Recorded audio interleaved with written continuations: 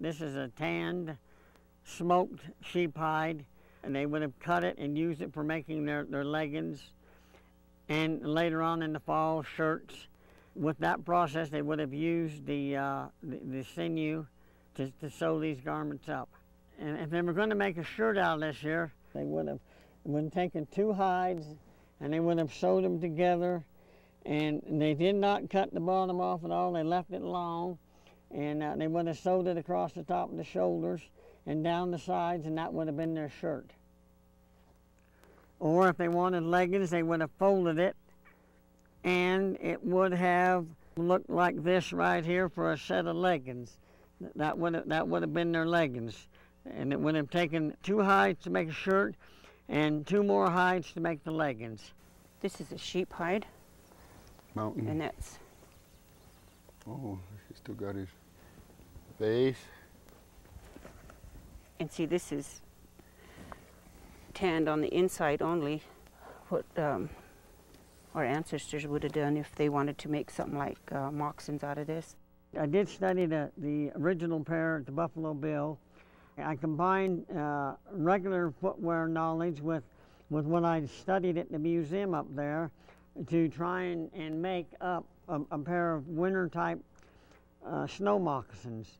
And I've got my pattern drawn out on here, and using a regular piece of obsidian, much the same as they would have, and it is absolutely sharper than any piece of steel that you'll get a hold of.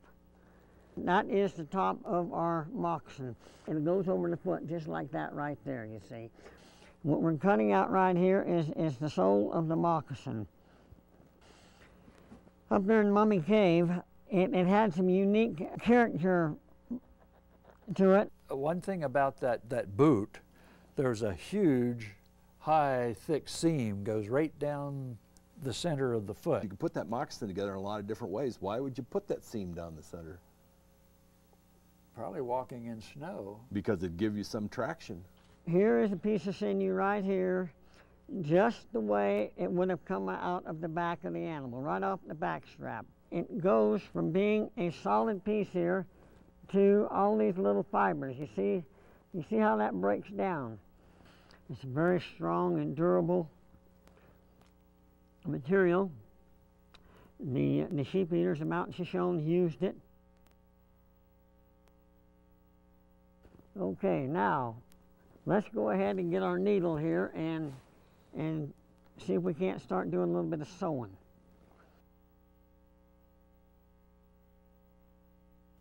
You have to go through something like this here in order to fully appreciate what they must have done trying to sew up a pair of moccasins. Okay, here's our finished moccasin right here. All right, you can see where I was talking about the seam in the middle on the bottom of the sole. What I find interesting about that seam, that thick seam down the bottom of that boot, is that the mountain Shoshone were known as broken moccasins. Yeah. What kind of a track would you leave if you had that seam right down the center? You'd leave a broken split track. We actually may have the moccasin of a sheep eater here, which is demonstrating why they got called the broken moccasins. Very functional, very warm, made completely out of mountain sheep hide, mountain sheep sinew, and probably greased up with mountain sheep tallow.